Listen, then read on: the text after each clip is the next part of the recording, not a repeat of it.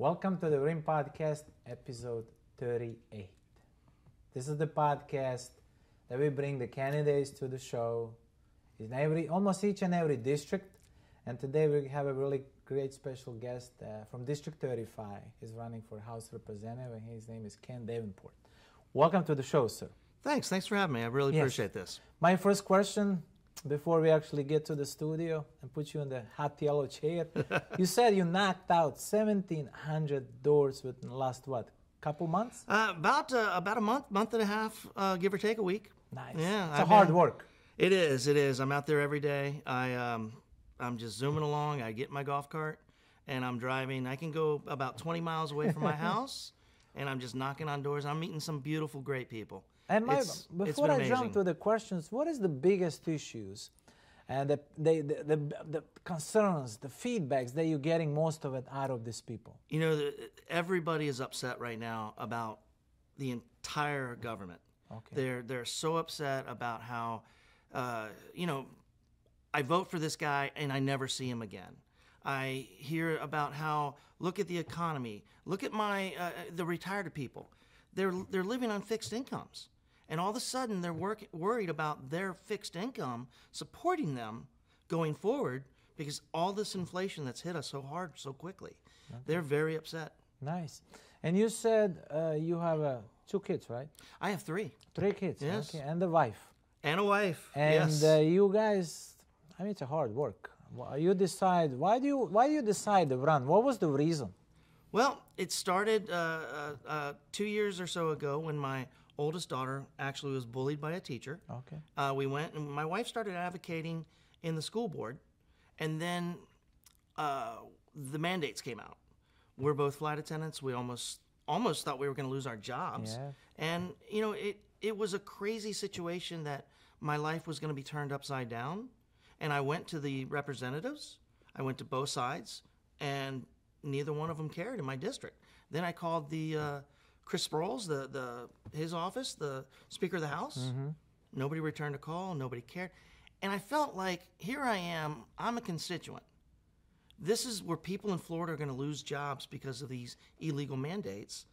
Why are they not caring about us? And that got me fired up. And my wife and I, we sat and we talked about it. And we're like, you know what? Let's do it. And the kids are behind it. My little 8-year-old, she's so amazing. She's behind. Oh, she did. She came up to me and she's like, a big support. Daddy, you're working so hard. And if you lose, I'm going to cry. Is that actually, every morning when you wake up, is that movie and the little kids saying, you know what? That gives you biggest motivation, right? They are every day. We actually, with my health history from last year, we changed around our sleeping. So we co-sleep with them in 2 big beds in one room. Nice. And, right now they're under 9, all of them. And they want to be with us. Yes. So until they grow up and they want to be, it's about holding them and hugging them every day. Supporting them. Family for me. It's a matter. Yeah, more than anything else. I get through everything because of them. I believe you. So my man in the District 35, you're knocking each and every day on the door. Yes, what the citizen of District 35 looking from the government moving forward? So what I'm getting from everybody is that they want to have less government. Okay. They don't want the government mandating them to do this. They don't want to be told what to do in their house. The government should not be in their house telling them what to do. They should be respecting the choices that they want to make. If the government wants to give them some sort of statistics that they can make their own informed decisions, that's what people want. This where we're shutting down businesses, we're making people stay at home, telling people that they can't go to Thanksgiving and be with their families. And these are during the worst times of the year. You've got depression that spikes during this time of the year because of the weather. And now we're telling people not to be together. No, that is unacceptable. Yeah. So that's what they're asking for. Another question, everybody talk about Second Amendment. And what the Second Amendment can do for the Floridians and the people in your District 35? Well, and what you're going to do for them once you get elected in State House? I graduated from UCF with a criminal justice degree. Okay. I worked several years in law enforcement as a probation officer. Okay. And the one thing I can tell you is criminals don't give up their guns. No, they don't.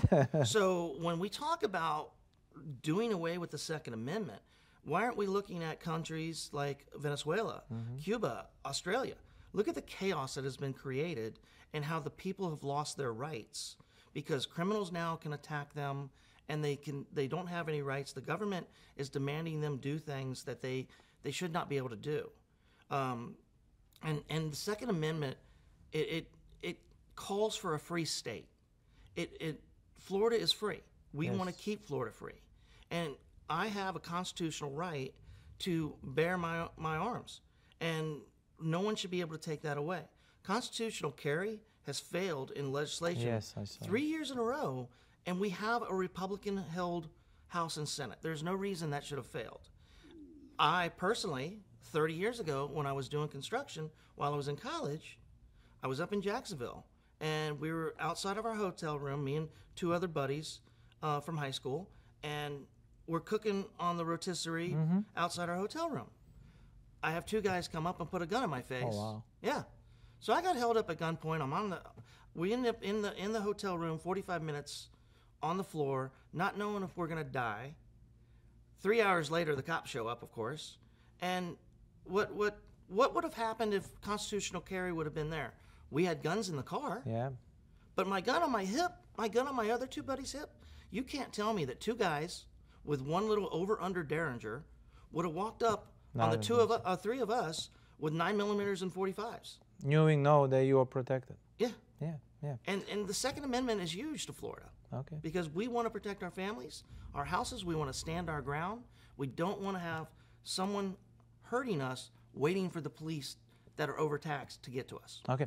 So every day you're knocking on the door. Yes. 1,700 doors, a lot of doors. It's been a hustle. So when you get to District 35, medical freedom, and can you tell us a little bit about that question when you ask the people how is important for them medical freedom? What kind of feedbacks you're getting from them? And you also said that even on both sides of the party, current elected officials, they said some of the feedbacks, they said in 25 years, never ever somebody knock on the door. Yes. And you were the first one. Can you tell us about medical freedom, how is important for them in District 35? So medical freedom is important in every district, to tell you the truth. Okay. I survived a quadruple bypass last year. I was 2 weeks on a ventilator. I was a couple weeks in the hospital. And when you talk about your medical freedom being taken away from you the last 2 years and how the government has left individuals by themselves in hospitals, I would have gone to prison if my 5-year-old would have been in the hospital and I couldn't go in and protect him. We know that there's situations where hospitals are overtaxed and that the staff is tired and they make mistakes. You know, when I have my knee surgeries, they write wrong on the leg how many times. And these things can go wrong so quickly when you don't have your advocate in there protecting you. In medical freedom, we need to protect our family members. The patient bill of rights, still, you can take the advocate away if the hospital decides that there's another pandemic. And that's unacceptable. You know, when I was on that ventilator, I had these horrific nightmares and dreams, but the one thing that was consistent, I didn't know when they woke me up and this and that, because they wake you up occasionally while you're on the sedation. Dysfunction, maybe. And I remember always asking for my wife. You know, it's... Wow. Yeah, that's emotional. It is. It's been a year, and I still, when I get emotional like this, it brings it back hard. Nice. And, you know, I remember screaming in my head, where's my wife? Tell me where my wife is. Even though she was there. Yeah. You know, and you're tied down, you're locked down on the thing because they don't want you pulling out the ventilator. You don't know what it is. Yeah. You know you can't talk. Subconscious. Yeah. And you can't talk when you do wake up. Yeah. So you just see with your eyes. Yeah. You're a family man. You are a family man. I love that. You are a family man. I really appreciate it. It was a tough time. Yes, it is. These are things that I want to fight to stop. Yeah. We cannot do this to the American people ever again. And you are becoming unstoppable. I'm working it. You make me cry too, man. Oh, sorry.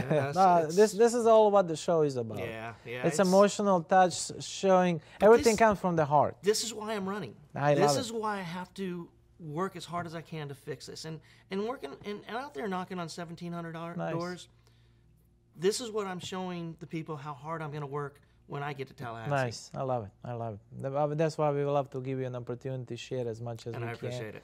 And religious liberty has been violated or not? How is that important? Man, How is that important? District 35. I've been touching District 35 because that's where you're running, and every other district is important. Yes. I want to focus on your district. Yes. Did you saw that a lot of liberties, rights he's been taking away from the people? So when I'm talking to people, and you have your strong religious convictions, and I've gotten in some seriously deep conversations with people about how much they love their personal religious beliefs, and people have had to compromise, and they've had to get these mandates forced on them because they were afraid. And like myself, I've got 3 kids under the age of 9. I was looking at trailers in the middle of nowhere trying to find a property maybe that I could do an aquaponics, grow chickens, and live off the land Farming. in a way that I could, because if I didn't have a job, because these mandates forced me out of a job because of my medical condition, I was not going to be able to survive with my kids. Well, people have gone and they've taken the shot when they didn't want to. And that is a violation of their civil rights and their Title VII. We have laws in place already to protect people. And this government has allowed these rules and laws to be pushed aside. Title VII and the Civil Rights Act. And I'm sorry, in 1964, people fought hard to get those civil rights enacted. And we are pushing them to the side. And to hear people tell me how upset they are that they went ahead and they did it, and they had to protect their family, that's your only choice. You have to protect your family. And, we pray together when we're at the door, and we hope that nothing happens to them adversely. But this experimental drug is not proven. Yeah. So it's sad. Yeah. And the people speak to me about it, and I just, my heart goes out to them because they've done everything they can do for their family. But to have to put your job before your family and not knowing how to protect your family, and the government takes that away, it's not good. Not good. So I believe every constituency, every elected official, either they're elected or now running or seeking for an office, I believe it should be a requirement that we have to at least knock 2,000 doors. I believe, but like you said, if you are afraid and anxiety, you have to talk to people, then how are you going to represent the people in your own district? Exactly. And my other point, constituents, and there's many of them on the other side, even on your party. Why should District 35 vote for you compared to other well qualified? Why you are different than they are? Well, it starts with how I got involved in the activism portion of this. That I went and I called both sides. Okay. Because, as a constituent myself right now, I believe that these parties should be working together. Yes. When there is a situation where people are going to lose their jobs. Yeah. This was a partisan issue. Yes. It was very simple.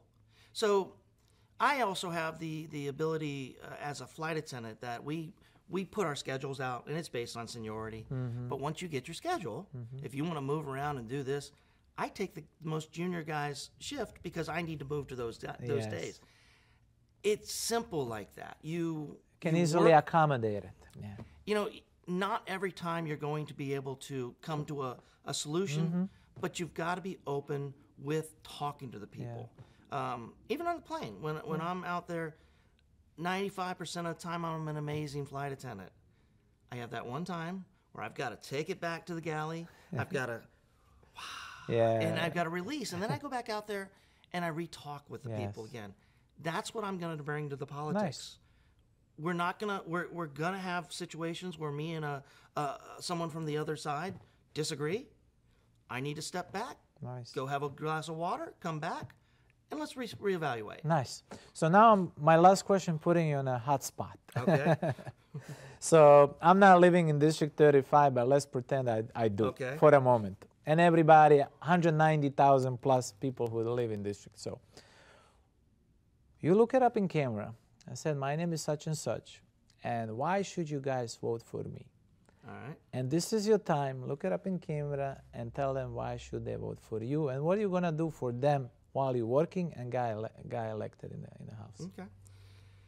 Well, my name's Ken Davenport, and I am running for District Representative 35 for the Florida House. I am going to get out there, and I'm going to work hard. I'm starting out now by going door to door, grassroots, getting to know the people that are in my area. What I'm going to do after the fact is I'm going to be available all the time. You're going to have a phone number to be able to call me and talk with me, and we're going to get back to you. We're never going to have a situation like I had where that phone call does not get answered. I've been in Florida all my life. I was born in Rockledge. I have connections here in Orlando that I've lived here for 24 years. I moved into my current house right before 9/11. I actually listened to 9/11 while on the radio because I did not have TV in my home at that time. I have stability, and I've been with my wife. Next year when I'm elected will be our 25th year anniversary. We've been together 28 years. I have 3 wonderful kids, 2 dogs, 4 cats, and 2 fish. So I'm the average guy that is next door that is finally not going to sit there and talk about it anymore. I'm standing up. I'm coming out, and I'm going to stand up for you. And if there's anything that I'm not doing, you guys need to let me know because I will get it done. And that's why you should vote for me. My name is Ken Davenport. I'm running for District 35, State House Representative. Please go to votedavenport.com. Help me out with any donations or any volunteer work. We are a grassroots organization. We do not have a lot of funding, so any donation as small as possible or any help with door knocking and volunteer work would be greatly appreciated. Thank you very much. God bless you, and thank you. Thank you, guys. This is the Iggy host and our special episode 38. Please, District 35. Yes, sir. Please vote for this guy. He's a family man, religious man. He's willing to vote for you over there. Yep. And we really do appreciate you coming to our show. We'll post all of these informations. Share, like, anything that we can help you out down there, reach more audience. We'll considerably will do it.